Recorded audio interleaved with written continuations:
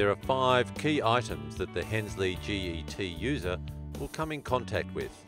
They are the Hensley XS GET adapter, the Hensley tooth itself, this pin, a socket wrench in the appropriate size socket, and a wire brush.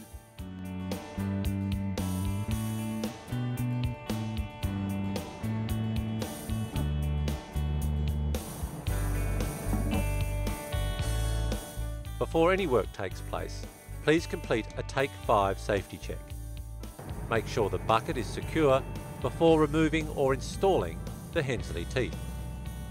Check that the bucket is stable and that the bucket bottom is horizontal.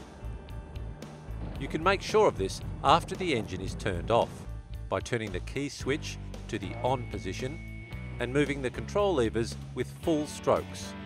This ensures that the bucket is settled. And then lock the control levers. Ensure isolation and personal danger tags are fitted to the machine.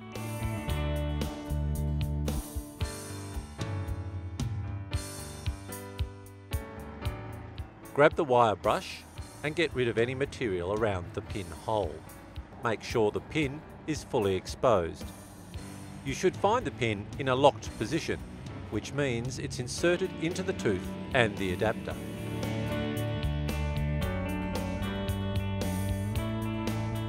Insert the socket wrench into the pinhole of the tooth. Turn the pin, locking the shaft 90 degrees anti-clockwise to unlock the pin.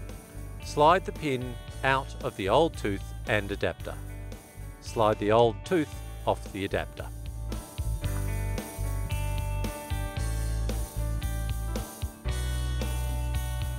Again, we use the wire brush to clean the adapter's nose and the pin hole.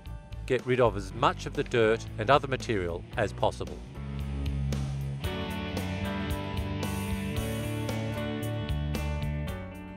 Slide the Hensley tooth onto the adapter. You need to line up the hole on the tooth with the hole on the adapter. Once that's done, you can slide the pin into the tooth and the adapter. Insert the socket wrench onto the pin and turn the pin locking shaft 90 degrees clockwise to fasten the tooth. And after a short period of time, you're back to work.